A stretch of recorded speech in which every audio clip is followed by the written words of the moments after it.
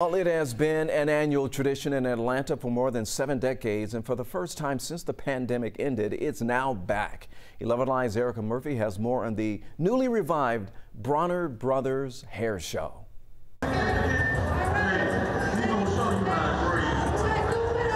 The Bronner Brothers hair show has been taking place for 77 years, but was sidelined when the pandemic hit. This weekend, the show is back in a big way at the Georgia World Congress Center. So in those first couple of years, things were very shaky, and we're in an industry where you have to work up close. You can't keep 6 feet. So we wanted safety for our people, and so they be able to keep their customers safe. This hair show draws people from all over the world who are looking to cash in on the latest trends in this multi-billion-dollar industry. But the Bronner Brothers family says that this year's show has very special meaning because they're looking to pass the torch to the next generation.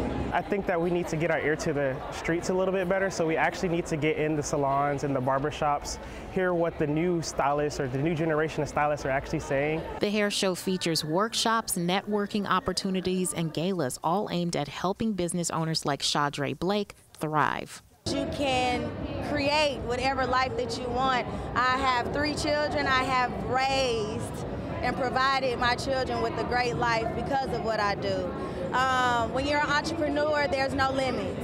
James Bronner says the hair show brings in about $60 million to Atlanta.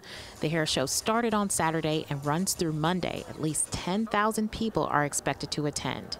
Reporting from Atlanta, Erica Murphy, 11 Alive News.